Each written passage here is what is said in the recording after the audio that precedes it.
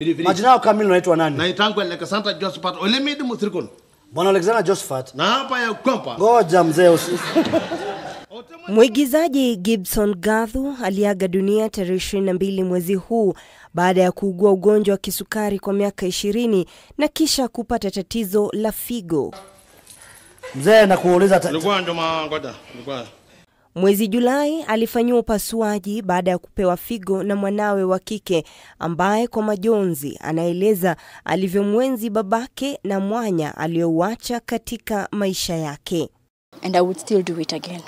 If I could, I would even give him my heart for him to survive. He has been the best father, the best cheerleader, and he has protected us through and through and by. Is it in vain? No, it's not in vain, because there are people who might say you gave out your kidney. No, it's not in vain. It gave him time. It gave him time to go to heaven, to make it right with God. Mkewe Gibson na wanawe wakimtaja kuwa mume na baba aliongoza familia yake kwa njia za kipekee na kuwapa kuendeleza kazi nzuri aliyoacha. We'll miss him. The gap cannot be filled. It cannot be replaceable. He's taught us a lot, humbleness, humility. He used to call me his champ. He taught me boxing. He taught me a lot.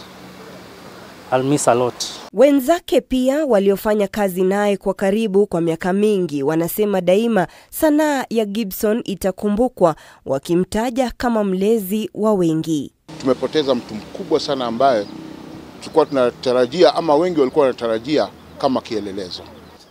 It is not lost upon us that he also was very aggressive in looking for the rights of us as comedians and actors. So the young and the younger generation owes him that tribute. Before, he could not believe that he's gone. But my friend, my brother Gibson, is no more.